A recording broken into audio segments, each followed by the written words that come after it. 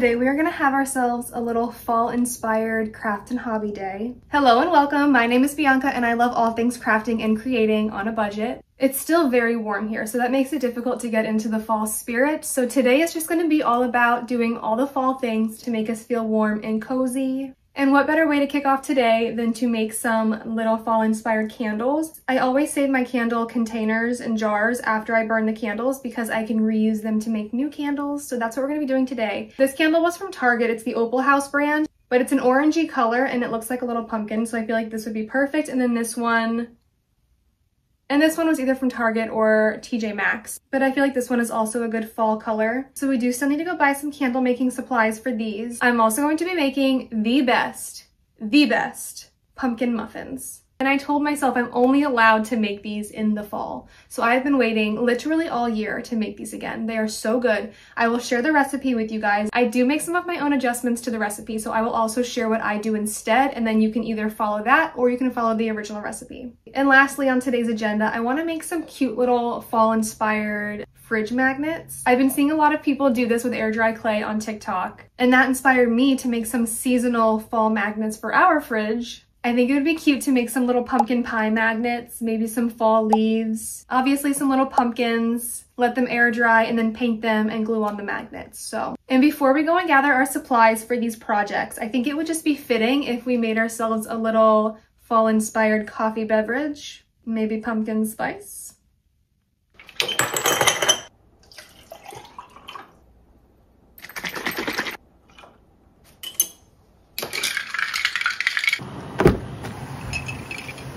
Okay, we're on our way to run some errands for the day. I need to go to the craft store and get some supplies, and I need to go to the grocery store and get some pumpkin puree. It is a very gloomy day here right now in Florida. We have a hurricane, another hurricane coming. We just had Hurricane Helene like a week ago, and we have another one coming in 2 days, predicted to be a Category 3. So while I'm running my errands for craft supplies, I'm also going to be getting some hurricane prep items that I'm running low on. But our first errand is going to be Hobby Lobby. I need to get some clay, some paint, magnets, wax, some wax scent, wicks, craft paper, and cupcake cups. So let's go.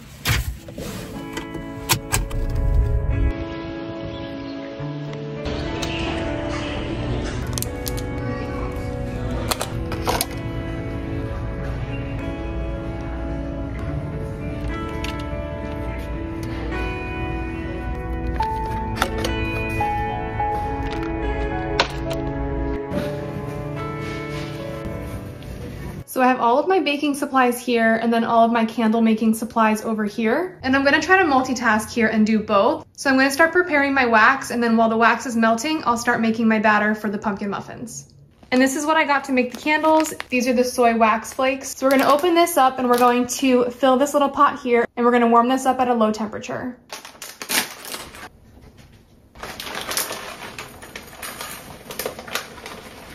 And these are the fragrances that I picked out. I felt like they were seasonal. Sweet vanilla, cinnamon, baked apple, and oatmeal cookie. I feel like these would be the perfect fall scents. And they can also carry into the winter time as well. I have the recipe written down in my little recipe book. If I can find the website that I got it from, I will link that. And I wrote these ingredients exactly as I saw them from the recipe, so I'm gonna tell you guys what I do differently. It calls for 1.5 sticks of butter, and I'm only gonna be using 1 stick of butter, and it also calls for 2 cups of sugar, and I'm only gonna be using 1 cup of sugar. Everything else is pretty much the same. I also do not add the cloves or the nutmeg, and it's not because I don't like those spices, it's because I don't have them. And last year when I made these, I only had cinnamon, so I just replaced the nutmeg and the cloves for more cinnamon, and it turned out great.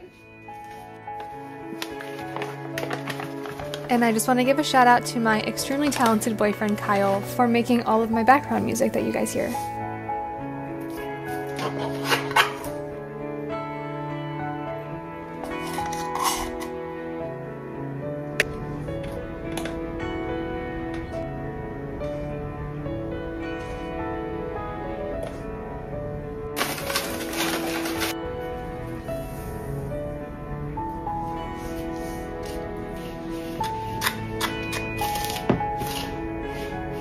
I messed up. I forgot that the sugar was supposed to be mixed with the egg and butter, and I put it in with the other dry ingredients. So now we have no other option but to just run with this and hope it still turns out the same. 2 eggies. 1 stick of softened butter, and 1 can of Libby's Pure Pumpkin.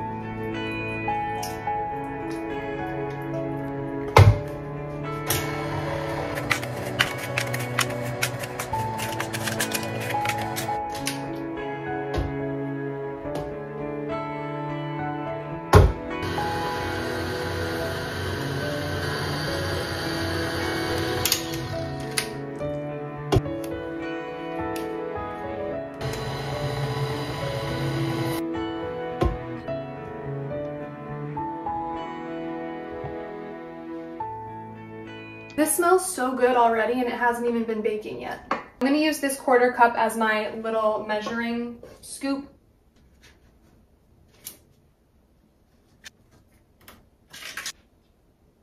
And something else that I like to do that is not a part of the original recipe is to add brown sugar on top of each one.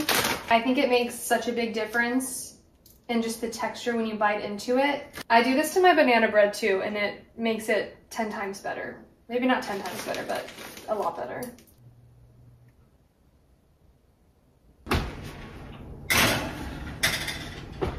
I made these muffins very full, so I think I'm gonna do 35 minutes instead of 30.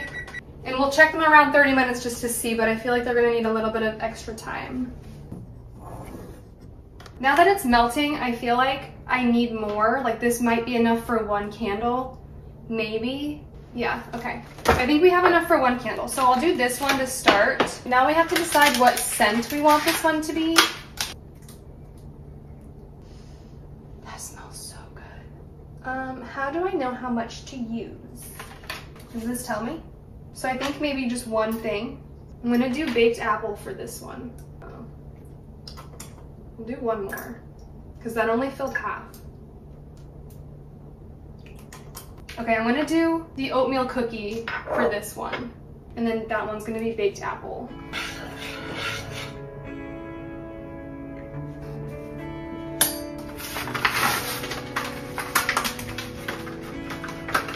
I don't have the glue that you're supposed to use for these, so I think if I just put the wick at the bottom and I wrap it around this,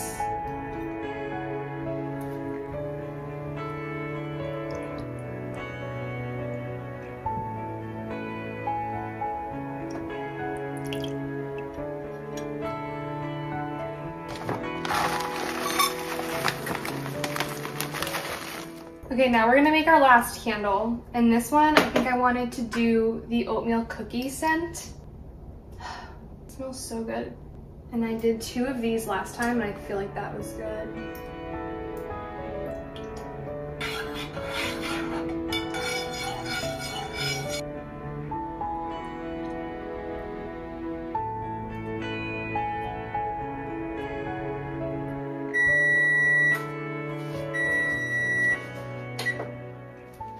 Now we're gonna do the good old toothpick test and see if they're ready or if they need a few more minutes.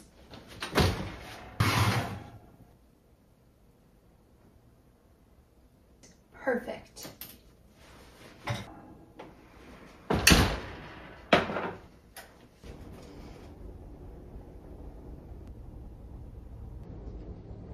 I can't even describe how good these smell. I want to eat one so bad, but Kyle's gonna be home in a little bit, and I want to do a taste test with him. So as soon as he steps in that door, we are going to do a taste test on these pumpkin muffins because they look so good. Okay, it's been like 2 minutes and I can't wait any longer. He'll just have to do his taste test separately.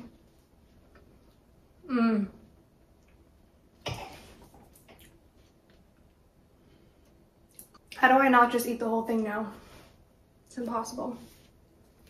And our wax is finally starting to solidify. You can kind of see that film forming on the top. It's probably gonna be a few hours before these are ready to light. So in the meantime, I think I'm gonna make myself a little bit of lunch. Would it be really bad if I made myself pumpkin pancakes?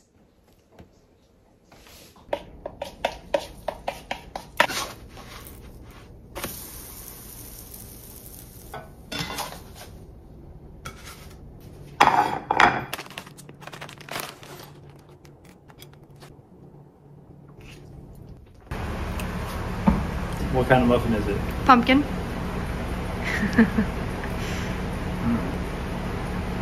No, it's good. It's really good. It's really good. It's like the best pumpkin you muffin ever. You knocked it out of the park. Thanks. Awesome. Good job. So up until this point, everything you guys have watched was filmed the day before we got hit by Hurricane Milton. It's currently Monday and we were hit last Wednesday night by the hurricane. We have all the windows open in the house because we are still without power. Luckily, it's been decent outside. There's a little bit of a breeze that comes in through the windows, so it could definitely be a lot worse. We're very fortunate because our home has minimal damage, just some lost shingles, and our fence is gone. The days following the hurricane, we just spent cleaning up our own yard, our neighbor's yard, friends and family's yards. So I figured today would be a good day to finish up this video and do our air dry clay magnets. You may hear a lot of background noise during this video because I have an open window right here and there is a lot of commotion outside, so I apologize in advance if it's a little bit noisy. And this is the air dry clay that I'm going to be working with. I knew I was onto something when I bought the air dry clay, because if I would have bought the oven baked clay, we would not be able to do this right now. So very happy we have this. These are the colors that I bought at the craft store. They're basically just primary colors. I figured I can mix them to make any custom colors I need. And then these are colors that I already had. And then we have our little magnets and some super glue to attach them. And I feel like now would also be a good time to show you guys our little candles. Surprisingly, we have not needed to use these because we've just been lighting candles that we already have around the house. But what perfect timing to have made candles now that we don't even have power. This one is the apple, and then this one was the oatmeal cookie.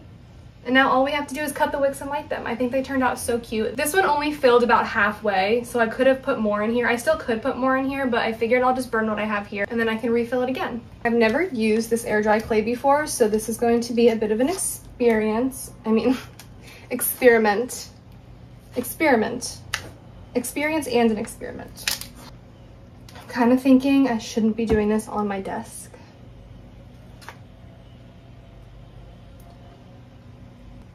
Oh well. I want to try to make a little pumpkin pie, a little pumpkin, maybe some fall leaves, and maybe a little cappuccino. That's what I'm going to attempt. We'll see as I work on this how much I can actually accomplish. My first attempt at making a pumpkin was a more 2D version of a pumpkin, and to be honest, I was not happy with how it looked. So I gave it a second go and tried a new technique, and I tried to make it a more 3D pumpkin, and I was much happier with these results.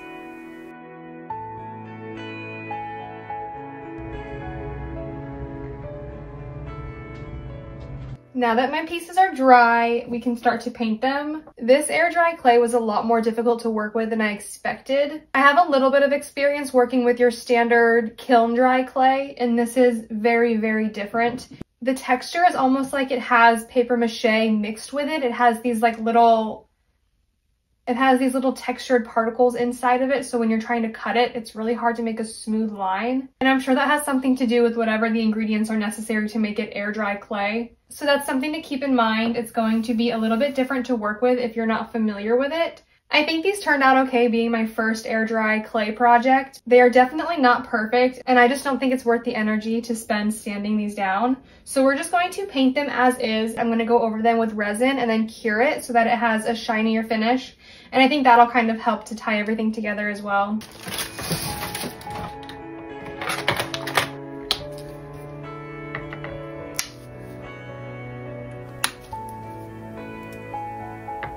I tried to just use one color at a time, so when I was using the white, I went through each piece and painted whatever needed to be white, and then I moved on to the next color and painted whatever needed to be that color, so on and so forth. I just feel like it helped me to stay a little bit organized when I was painting so that I wasn't just all over the place. And some of the colors I did mix to make a more custom color, and a few of the areas also needed a second coat.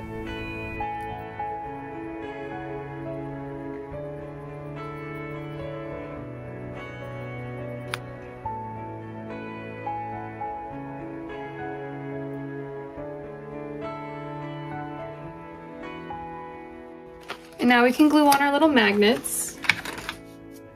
And I'm just going to attach them using some super glue.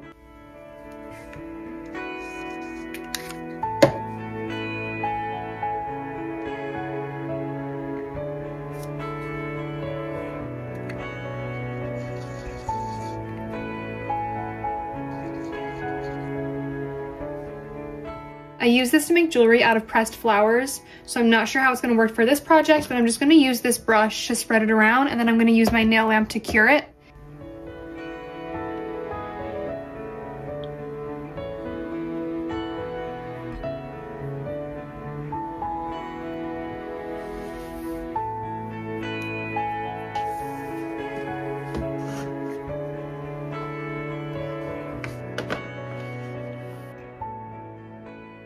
And here's how they turned out. I think they turned out really cute for my first go at it. I think the pumpkin pie and the pumpkin pie slice are my favorite. And I hope that something in this video inspired you guys. Thank you for watching, and until next week, bye!